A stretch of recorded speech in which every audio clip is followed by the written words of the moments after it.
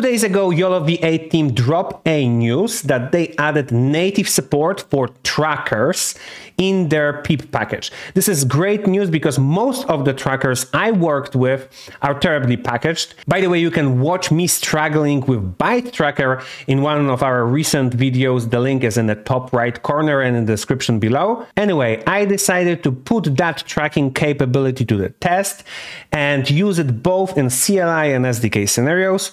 And I even managed to build a small object detection counting app that uses YOLOv8 PIP package both for detection and tracking.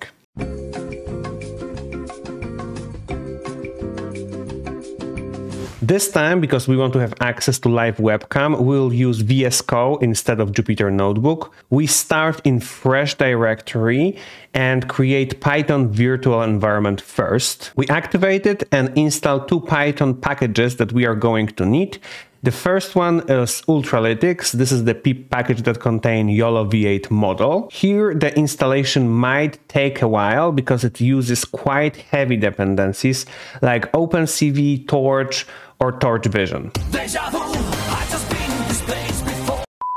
The second one is Supervision. It will give us easy bounding box annotation, plus the ability to count track objects, but that will come at the very end of the video. So now, just to confirm that everything installed properly, we will use Ultralytics YOLOv8 CLI to run tracking on my webcam stream. To do it, we'll pass few arguments. The first one are weights. This argument basically dictates whether or not you will use small or large model, whether or not you will use object detection or instance segmentation. By the way, when you will run that command for the first time, like I'm doing, it will download the weights on your machine, so that will take a few seconds depending on your internet connection. The second one is source. It can be anything. It can be image, it can be linked to YouTube video, and in our case it's 0, which is the ID of that webcam on my machine.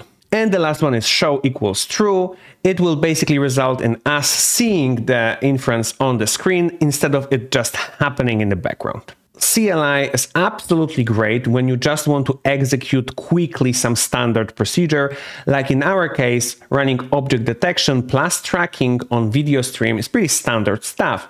But whenever you just want to do something a little bit custom, you are basically bound to using SDK. And this is what this video is mainly about. So without further ado, let's jump into the VS Code and let's build object detection, tracking and counting app that will run on our webcam stream. We start by creating empty Python file and we'll create a main function inside that file.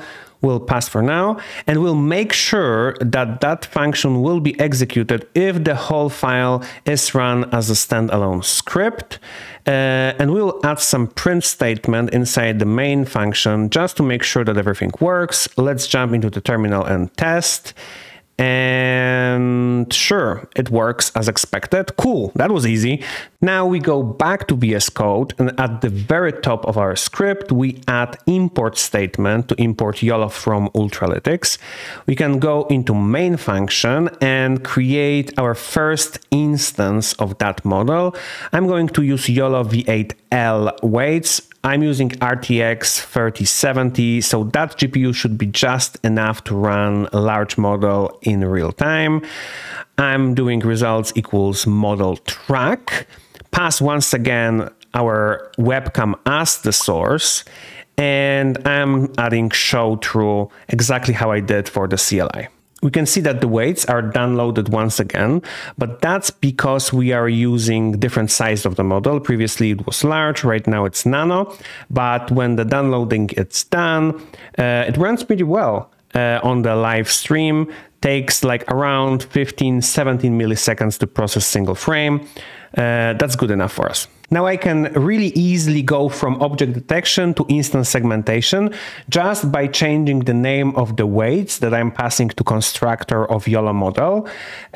You can see that once again we are downloading the weights, and now we are running instance segmentation in real time. Similarly, if you would like to use your own custom model for tracking, you just pass the path to your local PT file. into the same constructor. And if you don't have your custom YOLOv8 model trained yet, make sure to watch our tutorial. You will learn how to do it. The link once again is in top right corner and in the description below. Cool, so now let's go back to object detection because that's what I want to do in this video. And as we saw, the current script is basically triggering the processing, and when it's done, we can continue the rest of the script. I don't want to do it this way. I would like to have access to every frame separately. And to do it, we pass additional argument to model track method called stream and set its value to true. As the result, the method will return Python generator and we'll be able to use for loop to process every frame separately. Every entry is YOLOv8 result object, and that object has certain set of fields that we will be accessing one by one, starting with original frame.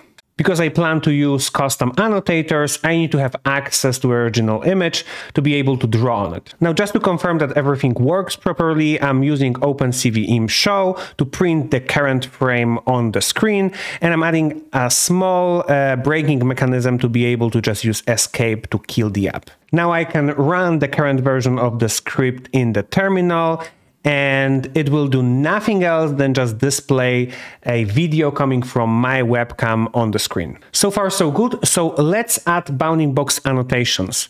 This is the moment where supervision comes into play. So we add import statement at the very top of the file and then convert the result coming from YOLOv8 into supervision detections. We can use from YOLOv8 to do that. Thanks to that conversion, we'll be able to use all the tools in Supervision pip package to process those detections, and one of those tools is bounding box annotator. Just over the for loop, we initiate the instance of that class and pass few optional arguments into the constructor. Those arguments will basically influence the appearance of the bounding boxes. The list of all of those arguments, along with examples, is obviously in Supervision documentation. Now we can go back to the for loop and use bounding box annotator annotate method to draw our bounding boxes onto the frame. So we pass the frame as the scene and our detections, and we basically can test the script. Looks like we have a small typo here in text thickness argument, so let's fix it and rerun the script.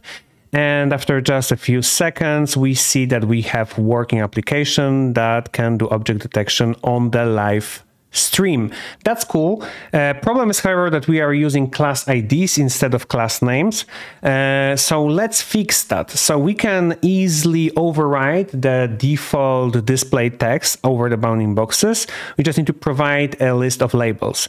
Now we use list comprehension to loop over our detections, and we will parse a text that will be displayed over the bounding boxes.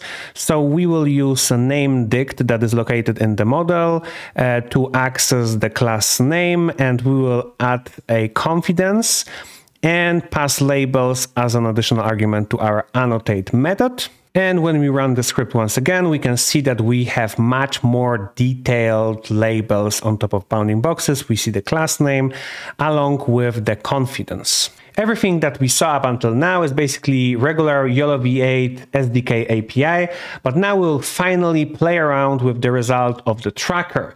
And the team decided that they will store tracker IDs inside boxes class for object detection models and inside masks class for instance segmentation models. So let's access result.boxes.id value and store it in detections tracker ID.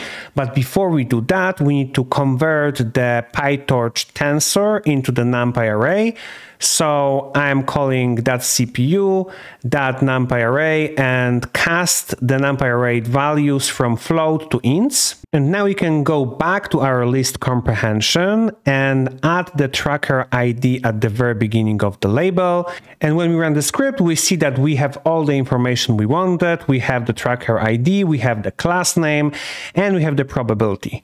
The problem is, however, that the moment that there is no detections in the scene, the script crashes. And this is because we no longer have tracker ID's PyTorch tensor inside our boxes class. So to prevent the script from crashing, we check whether or not the bounding boxes ID is none, and then save it if it's still there. Now, when I run the script, you can see that the orange is there on the scene. I can take it and the script still runs smoothly without any problems. Perfect. One thing that is a bit annoying is that whenever I grab the object in the scene, I produce this additional detection coming from person class. This is obviously quite normal behavior for the YOLOv8 model. My hand is there, so the model detects it. However, I would like to prevent that from happening. We can do it by filtering out all detections with class ID equal to 0. This is the class ID that is tied to person class in Coco dataset. And right now you can see that my hand is completely ignored. The hand is there, but the person class is not. The integration of tracking into our script went really fast, so I decided to go a bit crazy and add one more functionality into our application. Quite recently, I recorded a video where I showed you how to count objects crossing the line, and I used vehicles as an example. You can watch that video. It's visible right now in the top right corner, and you will find the link in the description below. Anyway, I decided that I will add the same functionality into our live script. And that is also quite easy. The first thing that we need to do is decide the location of the line. In my case, I decided I would like the line to split the screen in half. So the resolution of my video is 640 by 480. The first point will be located in the middle of the top edge. The second point will be located in the middle of the bottom edge. Next, I initiate the instance of line zone class, pass my start and end points in the constructor. I initiate another class, which is line zone annotator. That class will be basically responsible for drawing the line and displaying all the counters. We pass very similar arguments like with bounding box annotator, so line thickness, text scale, all the regular stuff. The line is pretty long, so let's break it into few separate ones for better readability. Now let's scroll a little bit lower and just under bounding box annotator method, yeah, that line is also pretty long, so let's break it too. And just under that line, we will trigger our line zone and we will annotate it. So like I said, first thing first, we call the trigger method of our line zone pass detections as the argument, and then we call annotate method of our line annotator pass our frame and our line zone as arguments, and we are basically ready to test our script. So you can see the line, that's good. The counters are zeros. Now we bring the apple into the scene.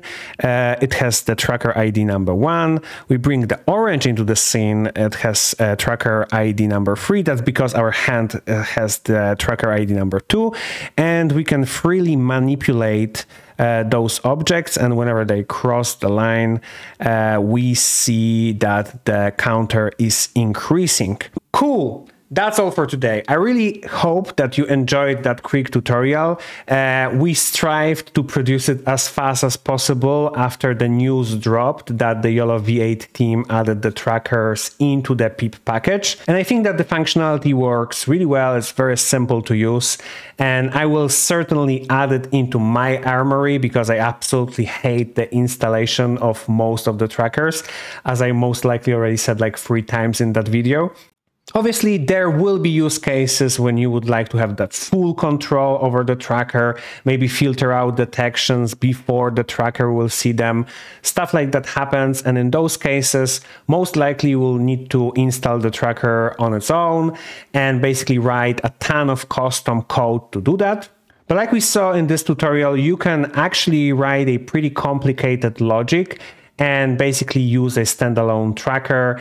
And by the way, Supervision works pretty well with that tracker too, so keep that in mind. Anyway, like you can see, we try to be up to date with all the changes in all the major computer vision frameworks. So if you want to be up to date too, make sure to like and subscribe. And my name was Peter. See you next time. Bye.